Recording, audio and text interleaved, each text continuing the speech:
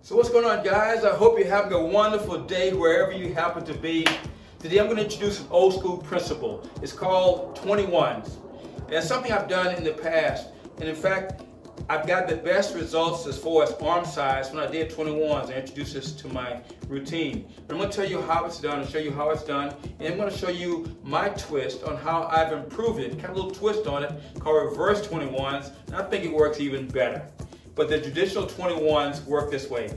You take any movement, whether it's a shoulder press, or a bicep curl, or a bench press, and the idea is you do the lower half or the easiest part of the movement first for 7 reps. So if I'm doing bicep curls, I'll do 7 reps, just the lower half. This is the lower part of the movement.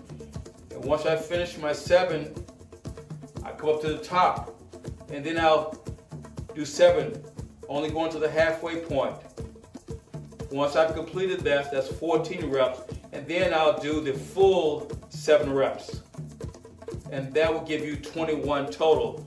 And I will do 3 sets of those, resting maybe 2 minutes in between, and I do 3 sets of those. And that's all I would do for like that body part. If it's biceps, that's all I'll do for biceps.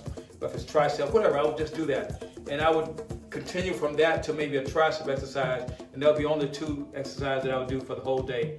It's very fast because you're only doing basically 3 sets of 21 repetitions, but it's really intense. Now, the difficulty with 21's is that a lot of people can't really work that hard because 21 reps and the way you're doing it is really taxing. But that's what makes it very effective, is because it's so strenuous.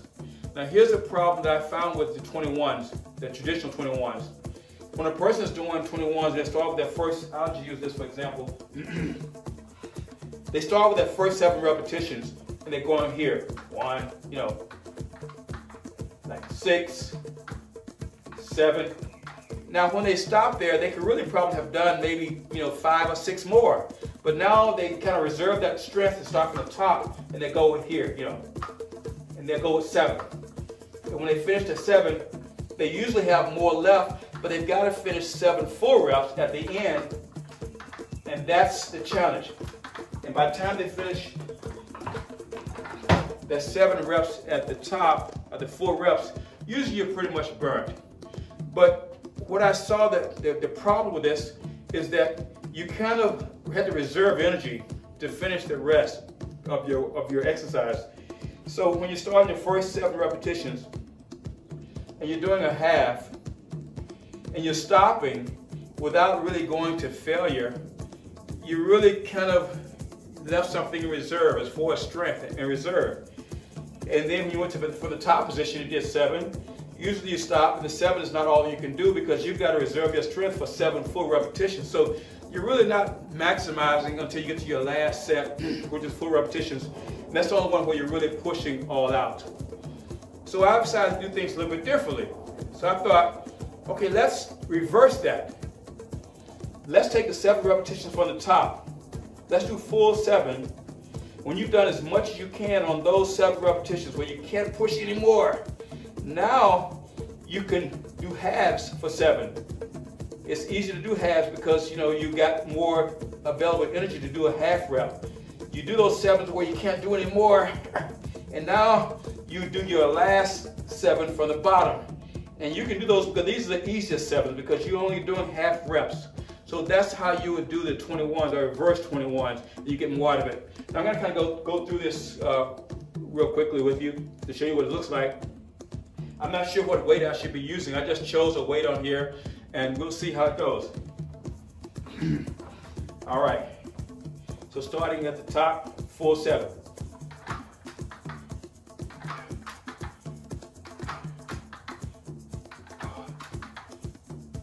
I can tell this is too light. 6. Because I should be squeezing 7, but I got more left. 1, 2, 3, 4, 5, 6, 7. 1, 2, 3, 4, 5, 6, 7. Yeah. Oh yeah. Oh yeah. Even though that weight, I probably could have used another I say 5 pounds on each side or maybe 10 pounds on each side to make it really exact. Because by the time I finish with those last 7, your arms are aching and you're like, you're feeling it. So the fact that I'm not like writhing in pain right now tells you that the weight wasn't heavy enough. But that's the idea, that's the principle. Starting with your full reps and getting as much as you can, hard as you can. Really barely can push 7. And then you're gonna lower for 7. You gotta maybe use a little bit of effort to make these second 7 go. And when you can hardly get that 7, now you're going from the bottom. You're just barely pulling your 7. You're just going halfway, but you're really feeling it. And talk about the pump. When I've done this exercise, like I'll do this exercise as far as 21s, and then I'll do tricep for 21s, same routine. I would add a whole inch to my arm. It's temporary because you're talking about blood flow. It talks about a muscle to give you a pump. Nothing pumps you up like 21s. So if you ever want to do a photo shoot or really get your muscles really pumped up, do 21s for whatever exercise you're doing. So if I want to go out and take some photos right now, my biceps are pretty much pumped just from doing 1 set. And that's not even a full set. So I would probably increase my weight, do 1 set of 21s there, go immediately to 1 set of 21s on triceps, and my arms will be totally pumped. Then I go to chest and do some other exercises there.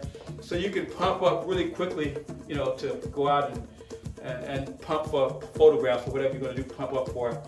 So that's how that would work. So 21s for shoulders. If you're doing shoulder press, 21s will be the same principle. If I'm doing a shoulder press, I will do full 21. When I can feel like I can hardly push on my 7th one, from the top, I'm doing halves. Pushing hard. My second set from there. When I can only do my 7, I go from the bottom, and now I'm only going to go halfway, just pumping from the bottom to finish it. And that's how you would finish your 21s with shoulder press. Bench press, same way, full 7, then 7 from the top, just a half, just kind of what's called lockouts, and then 7 from the bottom, just hitting it here. All right, I think you got the idea. With every exercise, you do the same way: leg extensions, leg curls, squats, and that's how you do 21s. I think you'll find this it really is going to get you going as far as adding more size to the body part that you're doing. And you want to not overtax the muscle, so you don't want to do 21s every workout. I'll do 21s maybe once a week. I usually train a body part twice a week, so I would maybe do 21s once a week for maybe 3 to 4 weeks, and then I will stop. And then you will come back to it at another point because your body will adapt to what you're doing. But 21s are very, very effective as far as increasing size to the muscle. We're talking about building now, not so much tone. So these are people that want to add more volume to the muscle. This is a routine or a method that you can use that I think will be very effective. Now, another thing that I want you to talk about today is the diet. I'm always asked about diet, and I tell you, diet is 80% of the progress that you'll make. It will not come from in here. 80% of your progress will come from the kitchen. So the foods that you eat is going to be really important in how much progress and how well you progress. And I just finished a course on just nutrition. So if you go to drgenejames.com and you'll see the nutrition course there, I just finished it, and it's for beginners. So it's a complete course for beginners. It's where I'm not trying to tell you how to eat about eating tofu or bean sprouts or Brussels sprouts. This is really kind of like average food for beginners.